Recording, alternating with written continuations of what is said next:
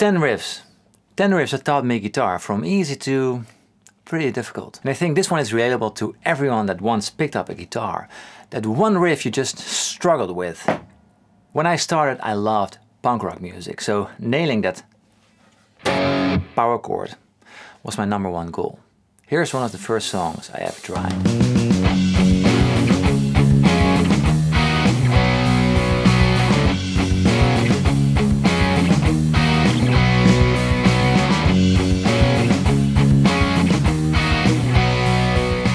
Having to slide up and change strings for the first time. That movement was so difficult, and to keep that shape. It took me quite some time to feel comfortable playing power chords, and partly because of this track. Now I can play power chords. Can you?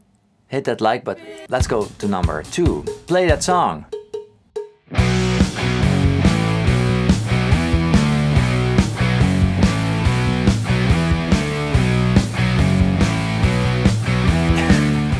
I mean, come on, those changes, they are super fast. From that B to E, that is when you're just starting out, that's power chord 2.0. Again, the struggle was real, which brings me to the next riff in this list, and wow, did I find that difficult. This brings back some memories, by the way. I was playing in a band. Wait, I need another guitar. Ah, yes. So, I was playing in a band, age 14 I guess. It was my first band, and we played one of our first gigs ever, this band contest thing. And this song was on the set list, and I was scared I would make a mistake, like, for real.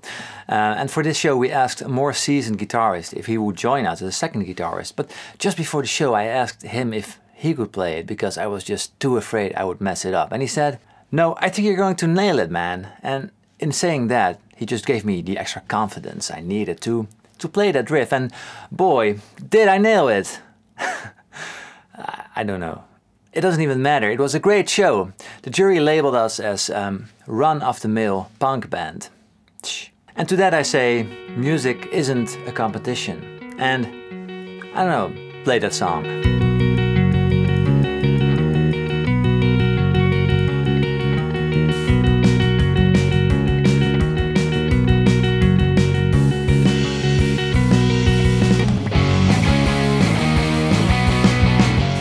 How?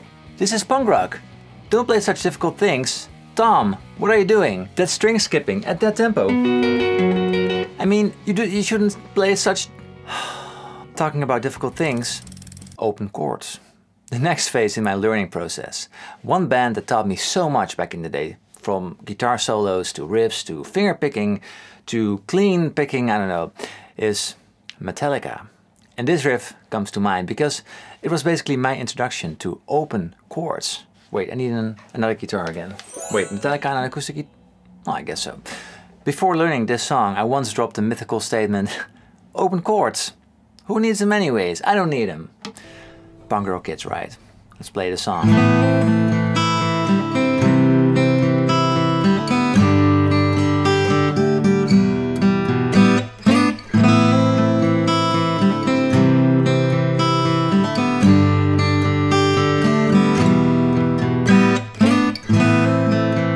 Being able to finally get this down was amazing. If you learn this from tab, all those little embellishments in between.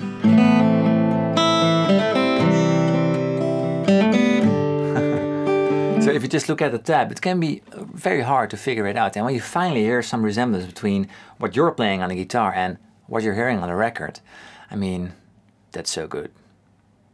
Next song, the early 2000s. I mean, oh God.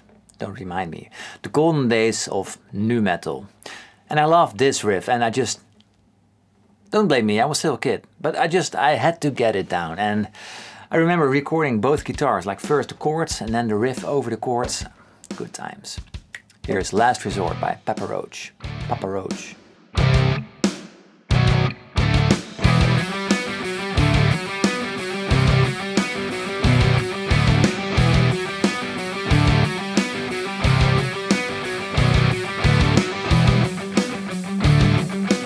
So as you can see, a lot of finger action going on in this riff. Nevertheless, it's, I think, still a pretty cool riff. Next riff. The first CD I ever... Wait, you don't know what a CD... Oh yes, and the first one I ever bought was Iron Maiden, self-titled Iron Maiden. And I just loved hearing those guitars. It wasn't really the music I grew up with, so I was really blown away by the skill and the melodies in the songs, I can say. So, sometime later, a few years I guess, I tried playing my first Iron Maiden song, Transylvania.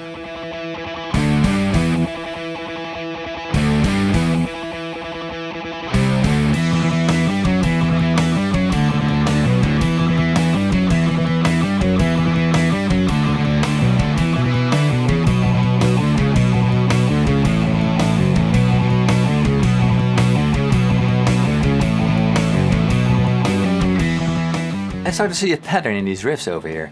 They're all pretty melodic or based on chords, harmonic. It's really the kind of thing I love, I guess.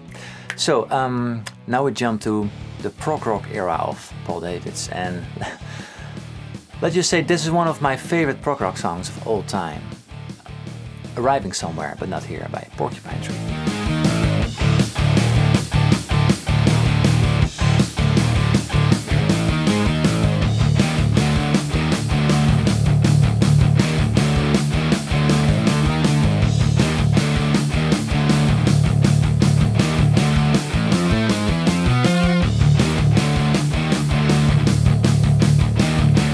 This is the bridge section of the song Arriving Somewhere But Not Here, and I just love everything about this song. It starts out pretty cinematic and easy, and then just jumps into this crazy, bonkers, insane riff in the bridge section. It's just, really check it out.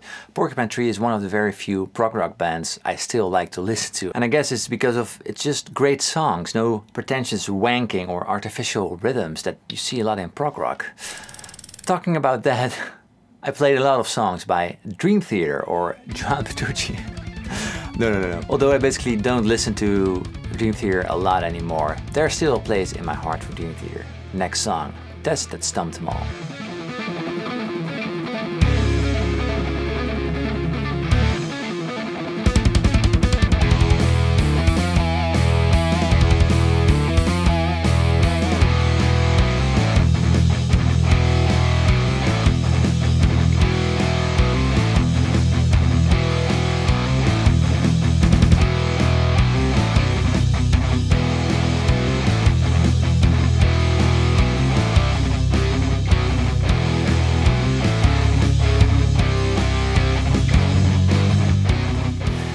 Yes, this is legit. Playing these kinds of songs is really a big reason I'm quite happy with my technique nowadays.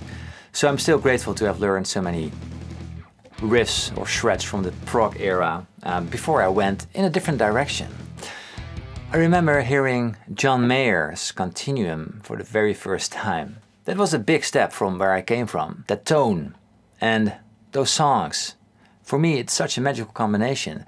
There's loads of great songs, there's loads of great players, but there's not that many great songs that have great players in them. A nice synergy, you can say, I guess. And weirdly enough, I needed a guy named John Mayer to introduce me to the blues. So here's Who Did You Think I Was?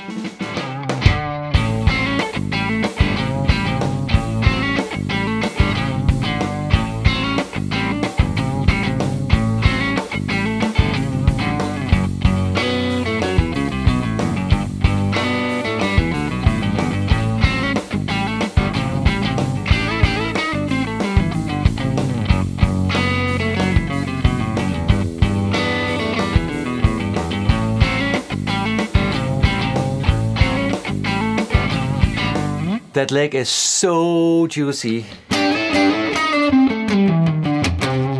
Oh man. I remember ordering that Live in LA DVD and just waiting for it to fall on my doormat. I think I learned almost every song from it, just so good. But listening to that is hard to not look at where it came from.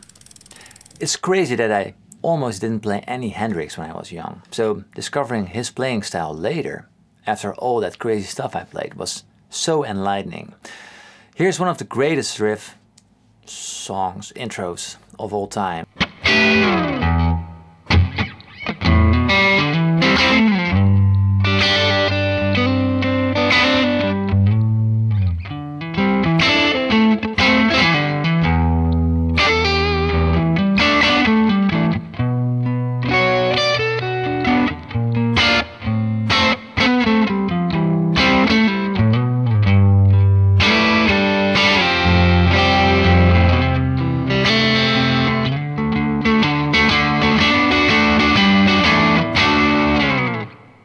absolutely masterly done and so eye-opening for me. And this way of playing is way closer to what I play at this time than any of the other riffs on this list. And it would be very awesome, by the way, to see your list as well. If you could just come up with a few or 10 riffs that would sum up your journey in guitar, it would be awesome to see. Just drop them in the comment section below that like button, which you can just press gently but firmly. It's good for karma, I guess. Thank you so much for watching, everyone. See you guys in the next one. Bye. Check out this tone, by the way.